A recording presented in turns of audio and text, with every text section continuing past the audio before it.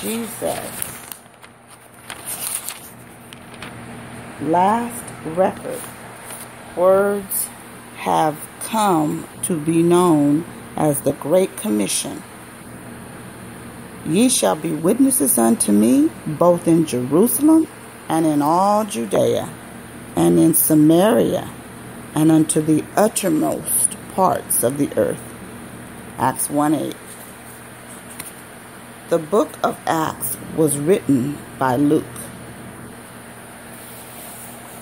Is the story of the men and women who took the commission seriously and began to spread the news of the risen Savior to the most remote corners of the known world.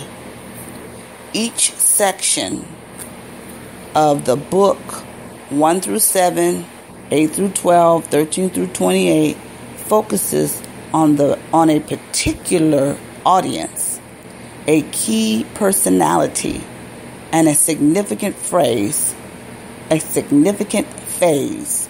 in the expansion of the gospel message.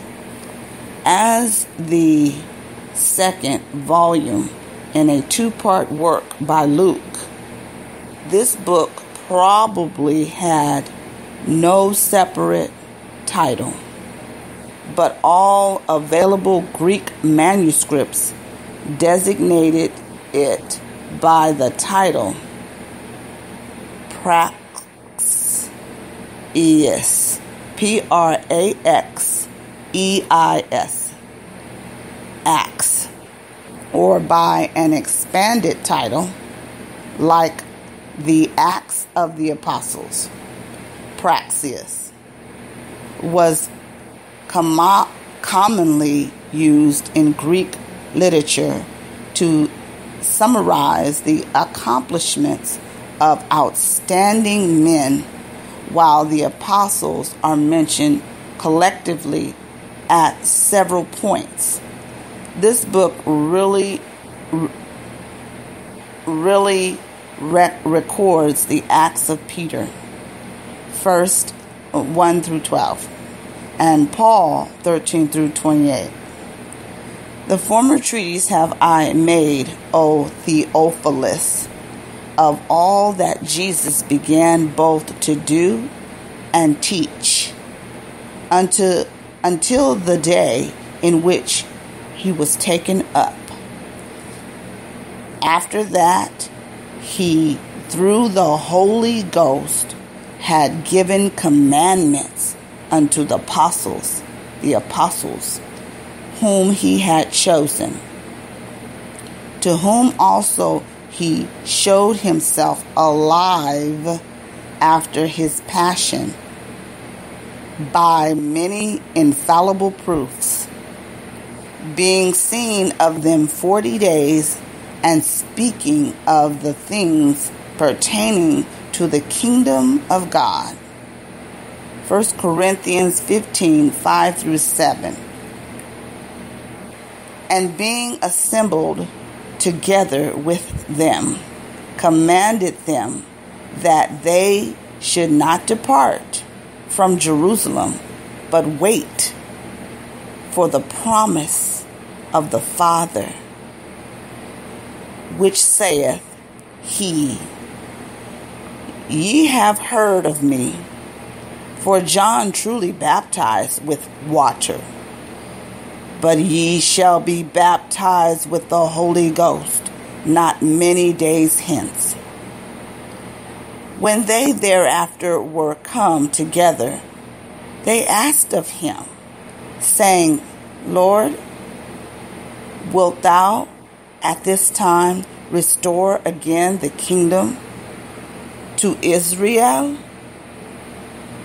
And he said unto them, It is not for you to know the times or the seasons in which the Father hath put in his own power, but ye shall receive power after that the Holy Ghost is come upon you, and ye shall be witnesses unto me, both in Jerusalem and in all Judea, and in Samaria, and unto the uttermost parts of the earth. And when he had spoken these things, while they beheld, he was taken up, and a cloud received him out of their sight. And while they looked steadfastly toward heaven as he went up, behold, two men stood by them in white apparel. Luke 24:4. Which also said, Ye men of Galilee, why stand ye gazing up into heaven? This same Jesus, which is taken up from you into heaven, shall so come in like manner as ye have seen him go into heaven. Then returned they unto Jerusalem for the mount called Olivet, which is from Jerusalem a Sabbath day's journey. Luke 24:52.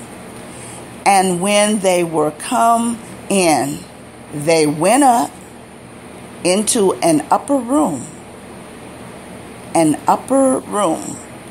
where abode both Peter and James, John and Andrew, Philip and Thomas, Bartholomew and Matthew, James the son of Alphaeus, and Simon Zelotes, Judas the brother of James. Luke 9:37, 39:20, and 8. Luke 22:12. These all continued with one accord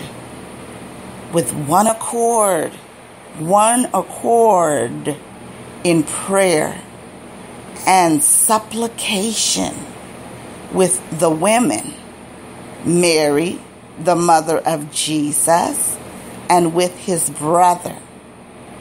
Luke 2:1 through 46, Matthew 13:55, Luke 2:1 and 46.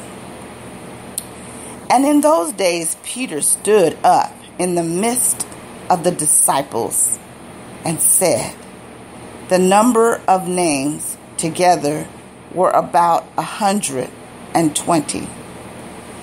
Men and brethren, this scripture must need have been fulfilled, which the Holy Ghost by the mouth of David spake before concerning Judas, which was guided to them that took Jesus. For he was numbered with us. And had obtained part of this ministry.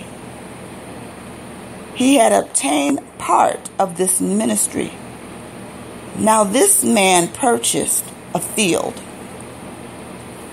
with the reward of iniquity, and falling headlong, he burst asunder in the midst, and all his bowels gushed out.